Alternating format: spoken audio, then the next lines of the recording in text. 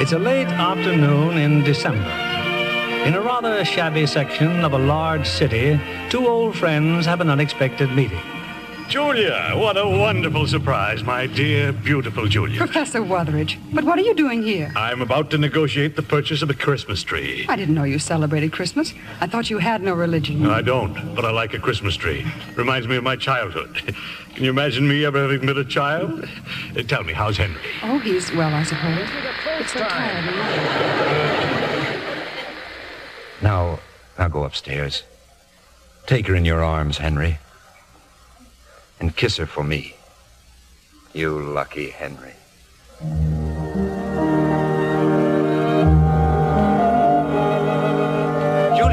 Julia! Quiet, darling. You'll wake Debbie. Are you all right? Oh, yes, of course I am. Henry, did you get that for Debbie? Get what for Debbie? That little angel there on a bed. Why, no. I can't imagine where it came from. Henry, what is it? I don't know. I have the most inexplicable feeling of happiness. Why, so do I. Oh, Julia, I love you, Julia. I love you, Henry. Listen, the bells from St. Timothy's. It's almost midnight. You'll have to hurry. Oh, my sermon. It was all about the cathedral. It will never do now. Don't worry, dear. You'll think of something. Something even better. Merry Christmas, Henry. Merry Christmas, darling.